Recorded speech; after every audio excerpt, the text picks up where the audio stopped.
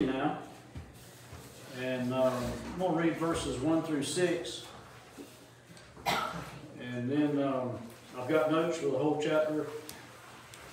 Maybe we get through it. It's 18 verses. Revelation 17, verses 1 through 6. Then one of the seven angels who had the seven bowls came and talked with me, saying to me, "Come, I'll show you the judgment of the great harlot who sits on many waters, with whom the kings of the earth committed fornication, and the inhabitants of the earth were made drunk with the wine of her fornication. So he carried me away in the spirit into the wilderness, and I saw a woman sitting on a scarlet beast, which was full of names of blasphemy, having 7 heads and 10 horns. And the woman was arrayed in purple and scarlet, and adorned with gold and precious stones and pearls, and having in her hand a golden cup full of abominations, and the filthiness of her fornication. And on her forehead a name was written, Mystery, Babylon the Great, the mother of harlots and of the abominations of the earth. And I saw the woman drunk with the blood of the saints and with the blood of the martyrs of Jesus. And when I saw her, I marveled with great amazement." Lord God, thank you for the opportunity that's mine to teach your word. I thank you, Lord, for that call. Lord, I thank you for these that turn aside to come and hear your word proclaimed. And my prayer, Lord, always is that you would just open our hearts and help us to be receptive, and help us then to apply it so that it would make a difference in our lives and in someone else's life, and they would want what we have, become believers, or more committed and more dedicated, become more light or more salt, and you would get the honor and the glory for it. That's my prayer in Christ's name. Amen. Okay, so in Revelation chapter 17, John describes the Lamb, the Lord Jesus Christ, describes a step-by-step victory over this beast that we've been studying and his kingdom. The great harlot is presented here. The worldwide religious system is judged and it's going to be destroyed. In Revelation 18, we're going to see the political and economic Babylon fall victim. And then in chapter 19, we're going to see Satan himself judged along with the false prophet. And then Jesus Christ will come and establish his millennial kingdom. So that's what we'll see in 17, 18, and then in 19. When this study of Revelation began, I pointed out that Revelation was full of symbolism. And that's why some people find it very hard to understand. But once you understand the symbolism, it actually makes perfect sense. Remember, the Bible, Revelation, the word apocalypsis, means to reveal, to uncover. And so the whole book is about revealing or uncovering. And so it's not all about a mystery. Once we understand the symbolism, it makes perfect sense. And we're going to get into some of that then tonight. But why the symbolism? Why was it that the Lord Jesus Christ chose to use the symbolism? Well, if you're writing in 90 AD and you want people in 2023 to understand it, you have to depend on symbols and symbolism, because over time, language changes. And so what was called something 2,000 years ago may be entirely different the way we would read it today. But the symbols never change, and they'll stand the test of time. And so that's the reason. The symbols will stand the test of time, and the language will get lost. So we see that the false religious system is called the great harlot here. And the true church then is the pure virgin. So you have this dichotomy then that the great harlot, the false religious system is called the great harlot, and the true church is referred to as the pure virgin. The harlot then has abandoned truth and prostituted herself for personal gain. And the true church, that's us, the true church, has remained faithful. In other words, has not committed spiritual adultery. And so the church has remained faithful to the truth and faithful to the Lord Jesus Christ. You know, every age has had its Babylon, a political and economic system that has sought to control people's minds and, of course, their destiny. And so the opposite of the harlot, then, is the pure bride. And often we've seen the fact that the church is referred to as the bride of Christ. The church, the pure bride, the bride of Christ. And the opposite of that, then, is Babylon, the great harlot, the false religious system. All those names are synonymous.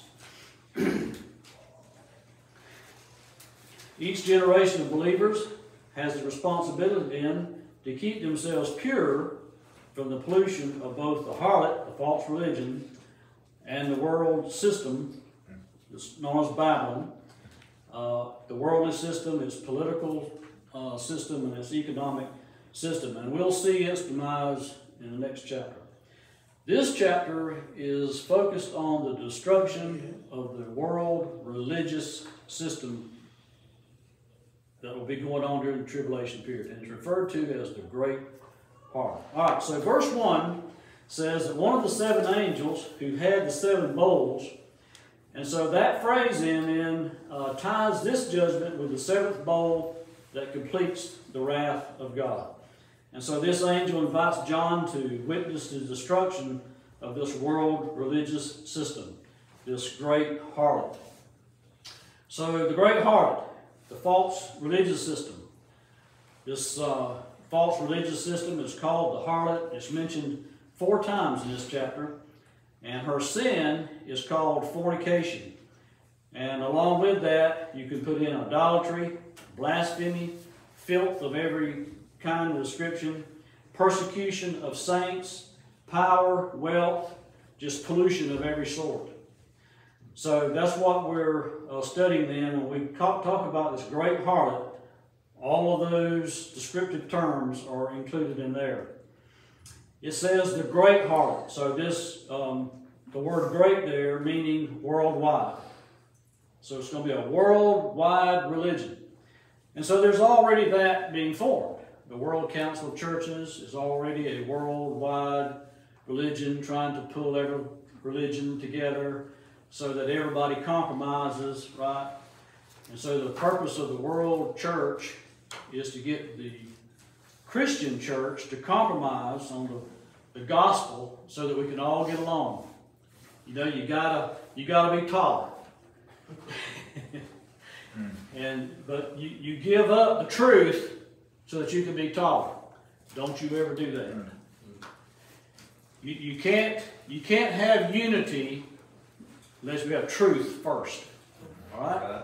So the truth always has to stand. Well, the world system, this world economic system, political system, and this world religious system is trying to unite everybody then under one religion.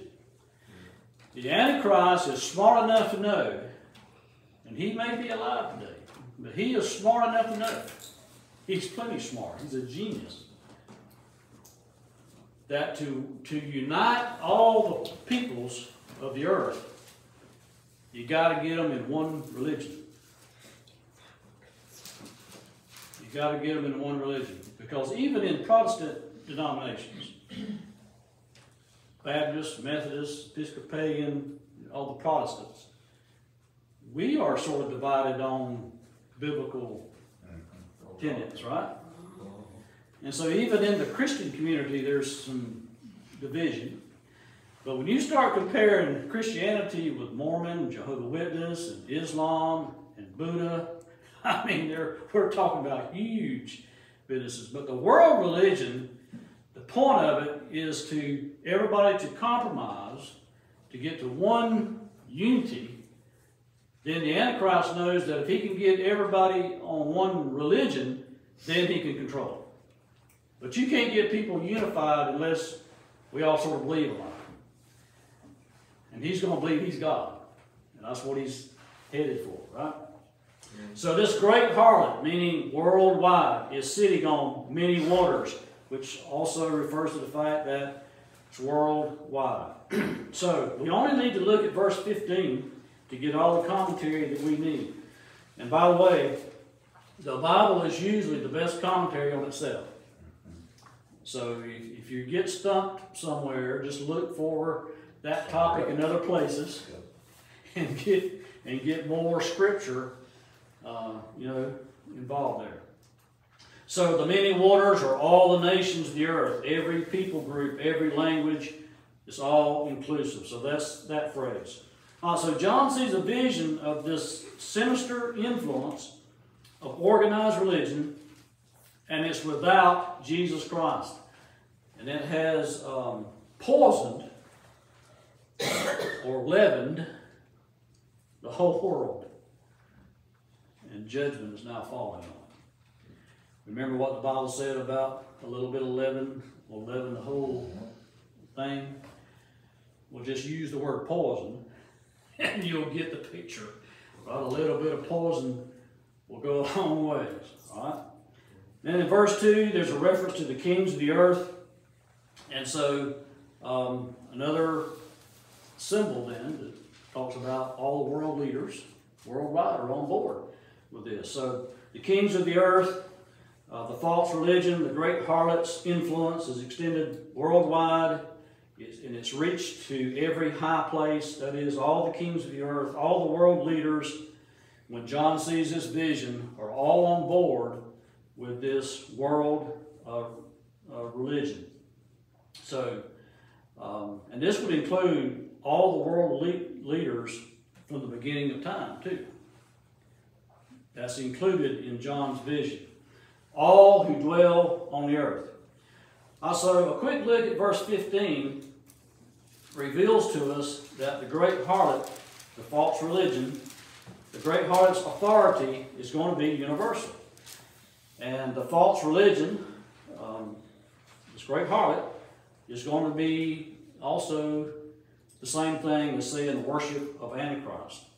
And so the false religion will not only influence the world, but it will dominate the entire world. So it probably wouldn't be something like Catholicism or things like we got now, right? It's just, I mean, how would they all come to one, you know what I'm saying, like Muslims and where they all come Well, you're together making a good point. You're either asking a question or making a point about it. I'm kind of both in a way. I mean, one of them open-ended pitches, yeah. So there are Bible scholars who believe that this world system will be the Roman Catholic Church. It's made up of most Yeah, because it's a huge worldwide religion now, and so it's easy to get there mentally, and that's entirely possible. Pretty much any movie you see that's got a religious authority in it, there's always like a priest or somebody that's represented in the Catholic Church. Yeah, I mean, even in our day, we're influenced by what the Pope thinks, right? Right. And so, something happens, and everybody wants to know, what's the Pope think? Who cares? I don't. Sorry.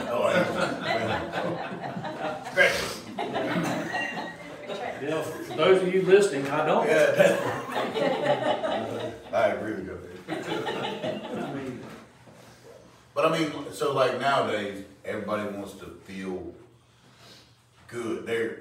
People put God, they make up their own gods, basically. Yes. So they can say it's Jesus, but just say he wouldn't do this, he's loving and he does it, and then it'd be that kind of religion. I guess that's kind of what I was getting at. Yeah. Or tolerant. Yeah. Yeah. Because even let's gut the gospel. Yeah. And basically it guts everything. I mean, the virgin birth, come on. Yeah, it's okay. Yeah, that's scientifically impossible. And scientifically, biologically, it is. But with God, it's not. Right. I mean, I've often said, Genesis 1:1 says that in the beginning, God created the heavens and the earth. Mm-hmm. And that is perhaps one of the most profound statements that's ever been penned. If you can believe that, there's no more issue all the way through. So a virgin birth is easy for me. Yeah. He can walk through a wall. He can walk on water. He can speak worlds into existence. God's powerful. A virgin birth is easy. But to your point, it very well could be the Roman Catholic Church. I don't take that as a position, but I can easily mentally see it and get there. So I'm just referring to this as a world religion, and anyone that wants to say that, well, it's obviously the Roman Catholic Church, I'm good with that. You don't specifically say that. But that's another one of those, you'd be in good company either way, right? Either way. All right, so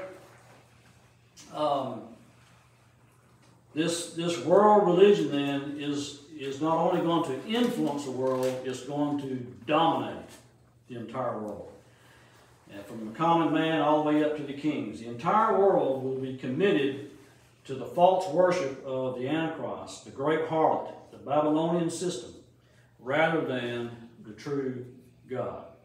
Verse 2 also says that the great harlot committed fornication and were made drunk with the wine of her fornication. So we've gone over this ground before.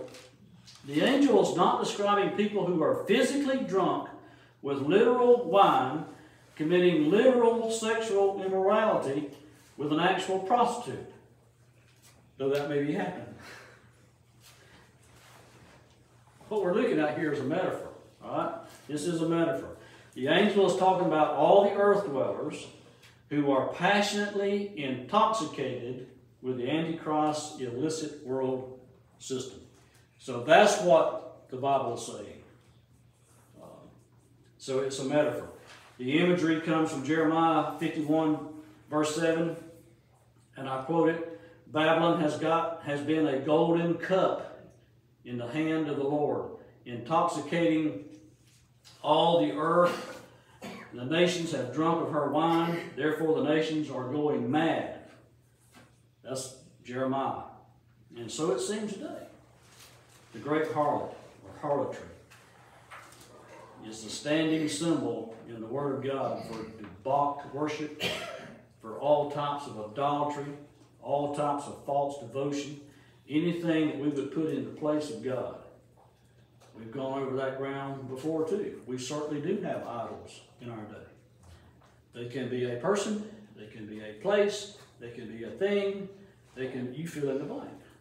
Because if it takes the place of God, or it has first place in your life, whether it be person, place, or thing, then it is an idol. And deny it all we want, but it's pretty clear, pretty plain. So whatever we would give our heart to is nothing more than spiritual harlotry, spiritual adultery, spiritual fornication. And so the message for us today is this. If we are unfaithful to God, it's the same as being unfaithful to your spouse on a spiritual sense. You are committing spiritual adultery. That's what the Bible says. If you are unfaithful to God, something else is in His place, something else is first place, and God is down the list, you are committing, we are committing, I am committing spiritual adultery. That's exactly what it's saying. Worshipping any other object, no matter what it is putting something else first place, ahead of God. Verse 3, it refers to the wilderness there. Carried me away in the Spirit into the wilderness. So we saw this early on at the rapture, right? Wilderness there is a word that's eremos. It's E-R-E-M-O-S. E-R-E-M-O-S. E-R-E. With one of them marks on stuff, which is for punctuation of some kind. And it means, that's a Greek term, a deserted, desolate wasteland. just like where Babylon presently sits today. Kenny has been there. It's a desert. It is a desert. John sees a woman then, this Babylonian harlot, this world religious system, and she's sitting on a scarlet beast. That is a reference to the Antichrist. So the woman is the harlot, the world religious system, and this world religion system then is sitting on or riding on the Antichrist, a scarlet beast, Antichrist. Woman is sitting on the beast because that signifies that the Antichrist is supporting her. So you get that mental picture? The world religious system, the great harlot, is riding on the beast because the beast is carrying her, supporting her. But she's riding him too and dominating, right? Now that's going to change. It's going to change. We'll get there. I've already mentioned the fact that man is incurably religious. He's going to worship something. Although he may not admit it, he does worship something. And I've talked to many atheists in my day.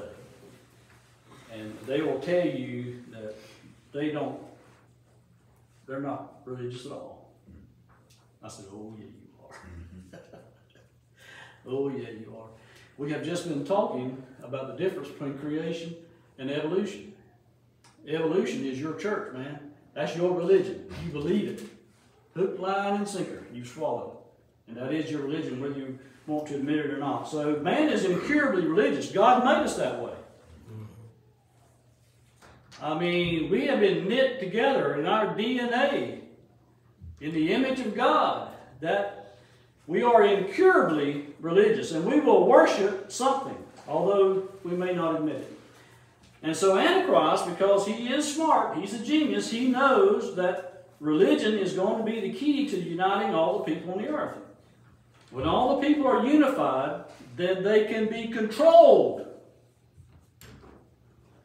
Which is exactly somewhat what's going on in our country right now. It's all about control. This whole thing about COVID is all about control. And I'm sure someone's going to disagree with me. No, I ain't.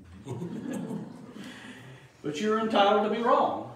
The latest example, we were talking about it before class started, and someone said, I can't believe they're going to make us give up our gas stoves.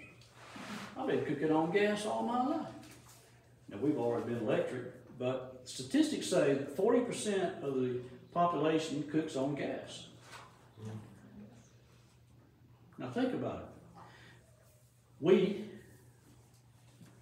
want you to give up your gas stoves because you are hurting the environment because of the CO2 emissions, and it's causing climate control. So therefore, to be a good citizen, you would want to cease from doing that and go all electric. Therefore, when we get everybody electric, we control the power grid, and we can shut that down, and we can control you. It's all about the end game. And so, that's the end game. With a diesel generator. I've got one too. As long as I can get gas, I can. But what about the scarlet beast? So that's the royalty part of the Antichrist? Yeah. Is that where the... Yeah, that's my next note. Oh, sorry. You just need to be I was just patient. looking at the color, I mean the scarlet. Yeah, you just need to be patient over there. Sorry. I came in late and I was flying. So, point on all that is when people are unified, they can be controlled. And so that's the end game. Now back to verse 3. Scarlet is the color associated with luxury, power, rule, and splendor, just like Dwayne was alluding to. It's also the color associated with sin and blood. So here's the picture. Antichrist will be a splendorous, royal, sinful, bloody, murderous beast. And he will kill those people who refuse to worship him. During that time, when it gets there, he will cause everybody, great and small, to get the mark. And you will be basically, those who do, Well, we basically said, I'm gonna worship you. We're on board. And you're gonna control me, and this is the way you're gonna do it. Right? And so, you don't take the mark, you're gonna get killed when they catch you. Right? So he kills those who refuse his mark. And those that trust God, I mean, he is going to be furious, passionately furious about killing those people. All right, so the Bible also says here that the Antichrist is full of blasphemous names. That is, in his arrogant self-deification, he's going to take for himself all the names of God and all the titles of God, making himself to be God. This is where Israel's going to get it, right? He's going to walk into the Holy of Holies, in the newly rebuilt temple, and he's going to sit on the mercy seat and say, I'm God. And Israel's going to go berserk. I mean, and then those prophecies about flee to the mountains and be thankful that you're not giving nursing a child time. I mean, that's when Israel's going to be headed to the hills. All right? Okay. Now, verse 3 also says that the Antichrist is described as having 7 heads and 10 horns. Now, this is going to be dealt with in more detail in verses 9 through 11, but for now, I'll say this is a reference to the revived Roman Empire. Verse 4, we'll get there. Verse 4 also says that the woman was adorned with gold, precious stones, pearls, and had a golden cup, which indicates great wealth. And so, Dwayne, to your earlier point, the wealthiest religious organization on the face of the earth today is the Roman Catholic Church. And the Mormons are quite rich too, but they're paupers compared to the Roman Catholic Church. And I've already alluded to this golden cup. It's a reference from Jeremiah 51:7. The abominations and the filthiness comes from the golden cup. Now, in ancient religions, drinking intoxicated drinks was a part of the demonic ceremony or part of their worship service. They would drink this mysterious beverages, and so Bible historians and secular historians, you just sort of put 2 and 2 together. Opium and cocaine, poppy, those things have been growing since God created them. And man always has a great ability to mess up things that God created to be good. You know, we'll mess them up. And so they were drinking this mysterious beverages, probably mixtures of opium, cocaine, poppy, whatever, until they were totally mind dead. And then they would be under the power of this mystery drink, and their minds would be so dimmed, but their passions, this happens now, their passions and their lust is excited by this medicated drink, and they will see, and they will hear, and they will do all kinds of stupid stuff. Now, isn't that true? I mean, people get under the influence of these drugs, they do stupid stuff. Get where they ain't even got to have drugs to do it. What you mean, they just plain stupid? I'm just saying they don't have to have drugs. They ain't gotta have any drugs. Just a lot of stupid going on there. So all this abominations, this filthiness then, is poured from a golden cup that represents demonic religions from the ancient past. You know, going back as far as the Tower of Babel, that was started by Nimrod. We've, I think, alluded to that.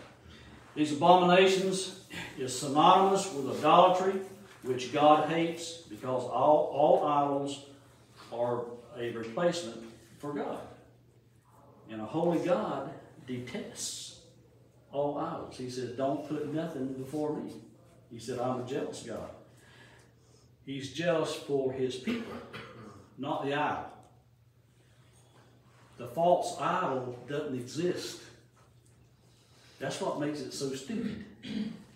You're worshiping something that doesn't even exist. He's jealous for his people, not the idol. God wants us to love only him, to put him first place, because he knows what's best for you. And people that love you will do what's best for you, not use you. He'll do what's best for you. And God knows that the idol is just going to lead to emptiness, vanity. There's nothing there. So God is jealous for his people. He's not jealous of the idol. That thing don't exist.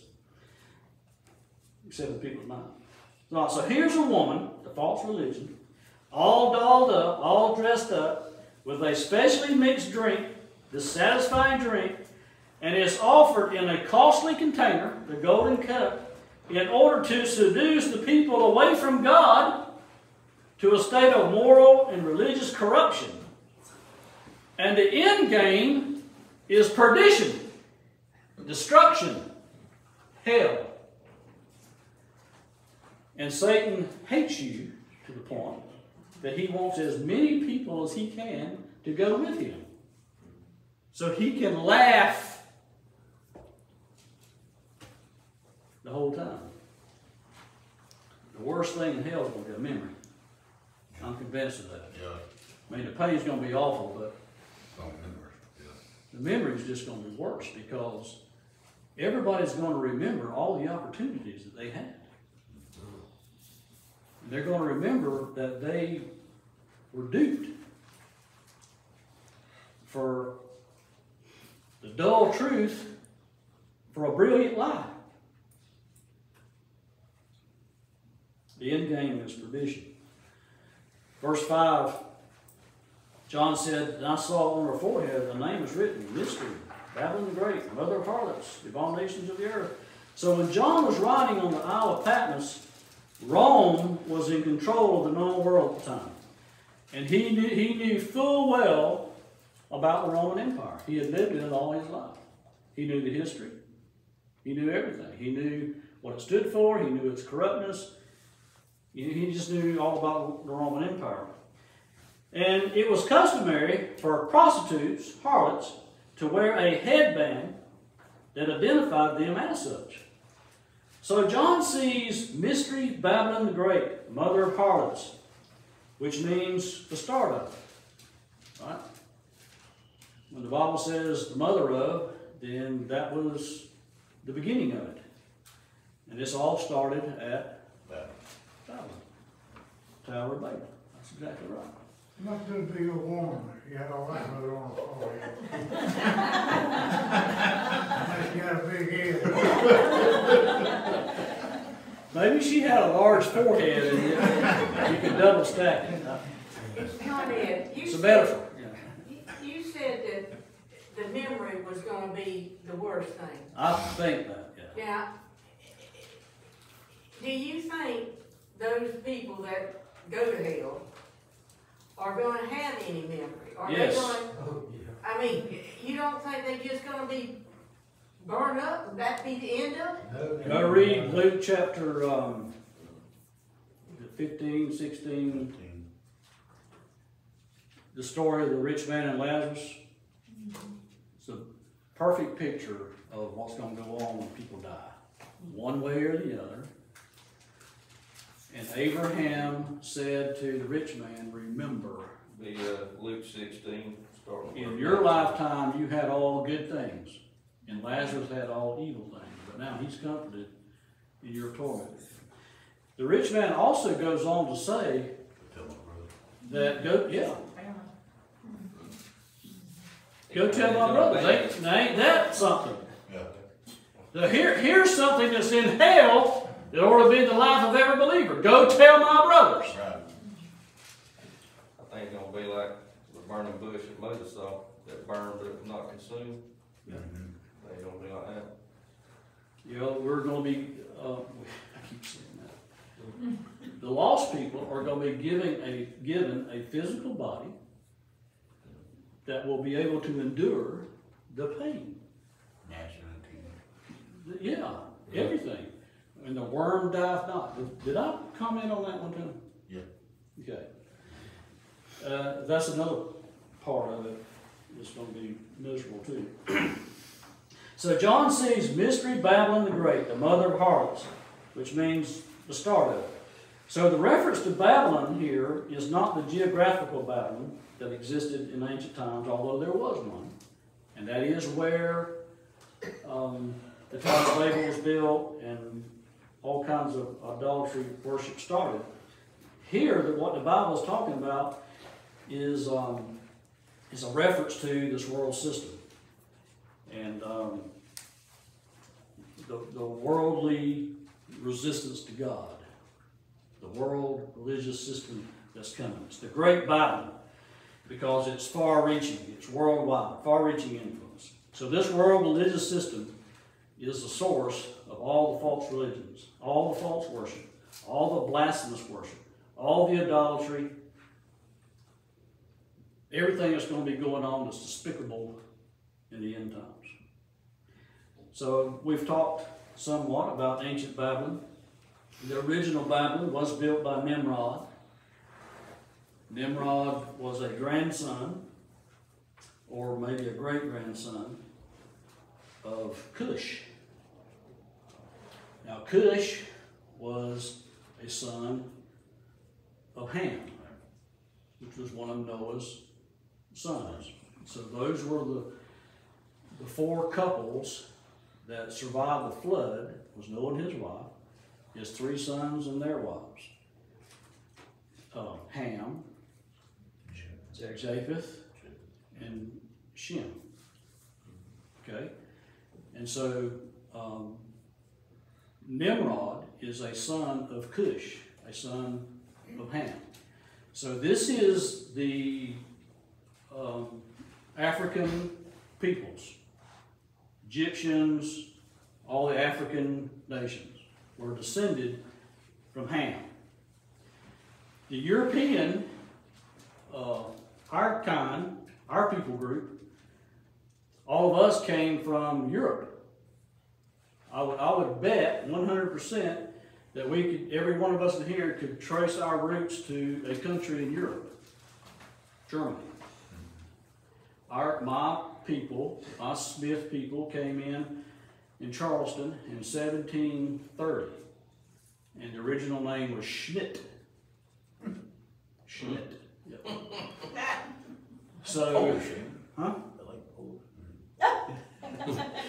So, all of us are European descendants. English, Scots, Irish, Germans, Italians, French, yada, yada, yada. We're descendants of Japheth. So then Shem was the ancient progenitor of the Arab people and the Israeli people. From Shem came Abraham, and of course he had Ishmael and Isaac. And so all the Arab and the Far Eastern countries, people groups, Asians, were also descended from there. So you got Shem, Ham, Japheth. We're descendants of Japheth. Nimrod was a descendant of Ham. And it says specifically here that Nimrod was a grandson of Cush, a son of Ham, son of Noah. So Nimrod was entirely anti-God. He defied God with every fiber of his being, and he built this Tower of Babel, the city of Babylon, built the Tower of Babel, and it was for the sole purpose of worshiping the heavenly bodies, the sun, the moon, and the stars. And so that's where we got the zodiac, and people still to this day worship zodiac, and they want to know their horoscope and what sign they born under. I don't know, don't care. I was born October the 30th, but I don't have a clue what my sign is. Don't care. But the original false worship and idolatry that has led to all the false religions of the world today started right there. And that's why John said, the mother harlots. All the false religions, all the false idol worship, all the pagan worshiping, pagan religions, all got started right there. Right? And that's why mother of harlots. Now, Nimrod's wife's name was Semiramis, and she was the first high priestess of idolatry. They had a son whose name was Tammuz. Now, there's legend in here, but the Bible backs it up as, yeah, it's legend, but it was a real legend. You get what I'm saying? Because in Ezekiel chapter 8, verses 14 and 15, you should go and read this.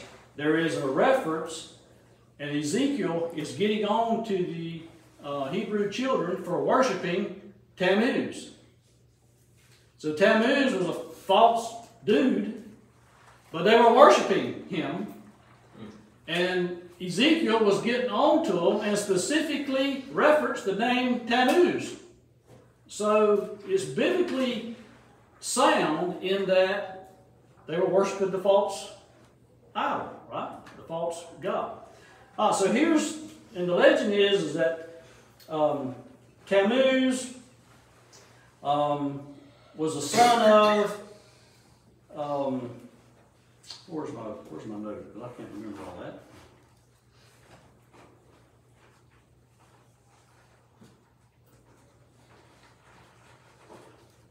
I've missed that in my notes somewhere.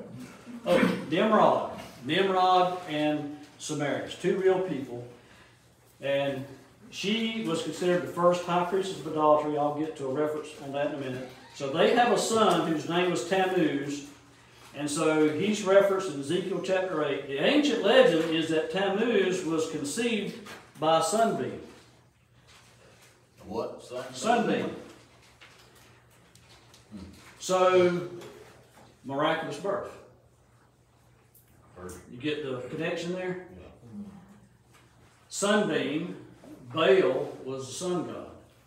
And Baal was one of the biggest false religions, idols, in all the Old Testament, was worship of Baal, the sun god. So, a miraculous birth. And so Tammuz, because of his miraculous birth, was considered the deliverer of the earth. Does that sound familiar? Mm-hmm. You see, the whole time, this false religion, right up until the time of Revelation, the tribulation period, and all that, is all about mocking God. Copycat. Yeah, absolutely, a copycat. Remember, Satan is the dragon. Satan equals dragon. Antichrist equals antichrist. You know, he's the false Christ. And then the false prophet is the false Holy Spirit. So there's the Trinity, the false Trinity, the demonic Trinity, copycatting the godly Trinity. And it's been that way since the beginning of time. Copycatting. So the legend goes that Tammuz was killed by a wild boar, and Semiramis, his mother, mourned 40 days. 40 days. I mean, how many times is there a reference to 40 in the Bible, right? And after 40 days of mourning, Tammuz is raised from the dead. Does that sound familiar? Another copycat.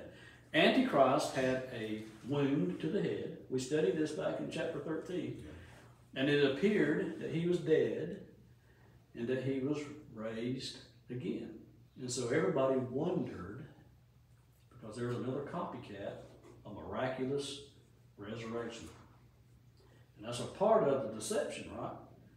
Antichrist came back from the dead. And I literally believe that it was faked, because only God has that power. God's got the key. He's got the key to death and life. God's got originating power, and he's got terminating power. Nobody else does. Antichrist is going to fake that, make people believe that he was dead, because he can't raise himself from the dead. He don't have that kind of power. somewhere along the way, Samarius would have been a Mesopotamian name, which means 3000 BC, you're talking about the ancient cuneiform writing. Somewhere along the way in the translation, Samarius becomes synonymous with Ishtar. It's in the secular history books. And so it is in the Bible too, because Jeremiah chapter 44, there's a reference to the worship of the Queen of Heaven. That's her. Now, isn't it interesting how things can get twisted, and we can, and y'all have to listen real careful to what I'm about to say, because I don't want you to get all crazy on me. We get our modern English word Easter from the word Ishtar. Now, I know what you're thinking. Ain't that pagan? How in the world that happened? Listen, words are just words. I mean, all of our language is originated from ancient languages long ago. Most of our words come from Latin and Greek, which came from some other ancient language years before that. So don't get all bent out of shape about that you just learned, well, Ishtar is the same as Easter. We get our English word Easter from that. Now we're already thinking about, here's Easter eggs. Where'd that come from? An egg, say again? Well, think about it, man, it's all kind of comes from a pagan idea, a rabbit that lays the egg. Yeah, well, an egg. So we could talk about Christmas trees and Easter eggs, and there's some. So we shouldn't get bent out of shape on the paganism part of it, and just recognize what the spiritual part of it is, because there is some spiritual roots in the Christmas tree. The Easter egg is a symbol of new life. Well, what is Easter to us? A resurrection, a new life. And so it's almost like the worst dude in Pierce County, the drug kingpin, sex trafficker, I mean, you just add all the adjectives you want in there. And he comes out here and says, I want to give Walkerville $100,000. I want to pay off y'all's note. As a deacon out here, I would say, give me the money.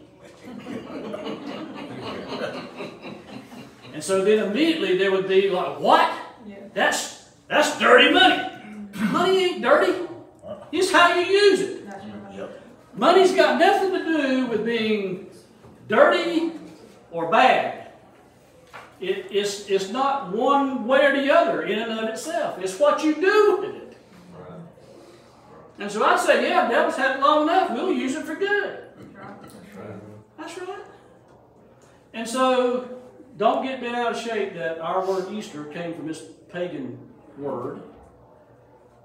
Easter to us means a resurrection. And the Easter egg means to us a new beginning. It's a new life. And so just concentrate on that, and you teach your kids that and your grandchildren. Johnny, a friend of mine, he's deceased now, but he always told me that these dirty words that we say, they're not dirty. We make them dirty. But in our context today, they yeah, are, yeah. and they are offensive, and we shouldn't use them. Well, I agree with that, but what I'm saying is, he made sense in I hear you saying. A bitch. A bitch is a female dog. It is. But in the context you use it, it's not that. But we've slanged it, right? And we've misused it to the point that that is what it means to us. Which also goes back to a great point in that reason why John wrote the symbolism, that Jesus Christ wrote it in symbolism, is so that we wouldn't lose the meaning of the language through the years. The symbols would always stand the test of time. So that's actually a good point in backing that up. Samarius was worshipped, Ishtar, synonymous with Samarius, was worshipped as the queen of heaven by offering her a little cake made in her image. I'm not going to go any further on that. Jeremiah chapter 44, verses 15 to 17, go read about it. There's a reference to the queen of heaven, and they were worshiping the queen of heaven, Ishtar, and Jeremiah was condemning them for it. And so these legends, these pagan idols, these false idols, are real in people's minds, but they don't exist. But the Bible does point it out that they were worshiping that false idol. So the Bible backs up those ancient legends because they were doing it. Almost seems like modern day Democrats. Could be married. So this mother of harlots goes back to the Tower of Babel, to Babylon. And that city has given birth, or has been the mother of, every false religion, every idol worship, every pagan religion since that time. It goes back to that. And that's why it says mother. And from Ham also, which was, he's the one that found his father and told he the other chose, two, and they put the cover on him when he was drunk, you know, but he's the one that, so it right. started then and descended on down from him. That's right. Exactly right. Yeah. Okay, I'm 7:28. We did get through verse 5. That's 3 more than I thought. I think I should be getting the credit for it. Amen. Lord God, thank you.